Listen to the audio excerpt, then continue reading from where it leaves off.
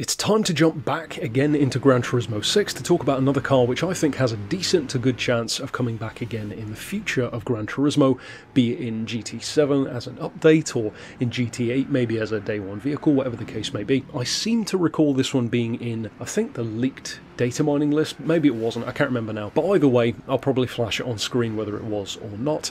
But it is of course the C5 generation Corvette Z06. Now in particular the one that I'm driving here is the later addition to the series, which we most recently saw in GT6, which is the premium. Of course, there was a premium and a non-premium. Kind of pointless to have them both, in my opinion. A similar situation to the two different versions of the SLR McLaren. Really not necessary at all, to be honest. But in the case of this car, it is a very curious omission from the game's lineup, especially as a day one car, because it's such a fan favourite. Of course, we have stuff like the C6 ZR1, the C8 as an update vehicle, etc., but the C5 is such a stalwart of the Gran Turismo series. The C5R racing version, even more so you could say than the road car. It's such a beloved car, which is ironic given that it wasn't necessarily the absolute best of cars, but it was such a good all-round race car that was so fun to use. You can have great rivalries, great battles with the Team Orica Viper and various others too. It was just a really pleasant car to work with, and with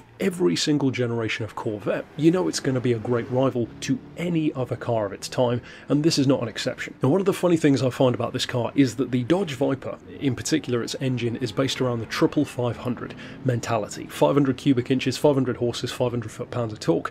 The Corvette in this game specifically, of course you have to go with Gran Turismo specs here, it's more obsessed with the number 4, because it's got 400 horsepower, 400 torque, 1414 kilos. So 4s across the board. It's actually a little bit over on power, 405. If I recall correctly, I think you could get 850 horses out of this thing. I want to say 847, but I could be remembering wrong. And in terms of its point level, well, it was about on par with what you'd expect for its kind of sports car or super sports car grouping. And one of the classic things about the Corvette is that it's always really well priced. The brand new C8, of course, rocked the world with its prices, continuing to be such an affordable car, based on how much additional tech had to go into making a mid-engine Corvette for the first time. They still managed to give it a great price. The C7 likewise, the C5 definitely, and the C6 as well. They are always such affordable cars, even undercutting on some occasions stuff like the Nissan GTR, which itself is not that expensive either. This one's 54 grand, which is nothing really in Gran Turismo 6 terms,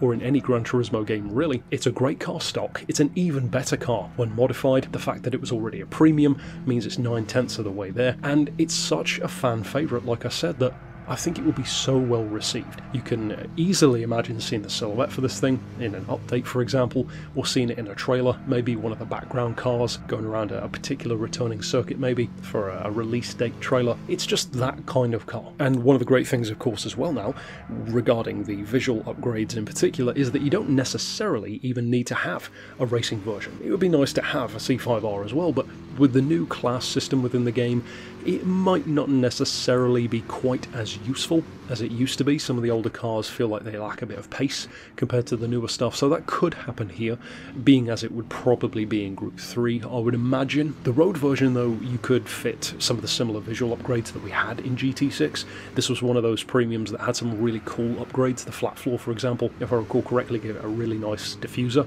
on the back. It was a great looking car, and you could kind of turn it into a special project style replica of a C5R, even if you couldn't build the actual thing. So it's very versatile. It's already a great sports car, like I said, and it's tremendous both in a straight line, especially for its power at the time in GT6, but also now you know it would be even better in comparison to the other cars, especially once you factor in engine swaps. Overall though, that's it for my thoughts on the C5. Like I said, a very strange car not to have as a day one vehicle, in my opinion, given how legendary it is in the franchise, and it seems like they've been focusing more on like the C6 onwards, more so. With that being said, we have seen a few Corvettes added in updates, such as the classic C1 and of course on the other end of the spectrum the C8. So the Corvette still has a very good presence. The ZR1 is already a massively popular car, the C4 and especially the C6, so this one, it's just a natural one to have. And at this point, well, we have every other generation, so it's a glaring one not to have. We have C1, C2, C3, C4, C6, C7 and C8, but no C5s.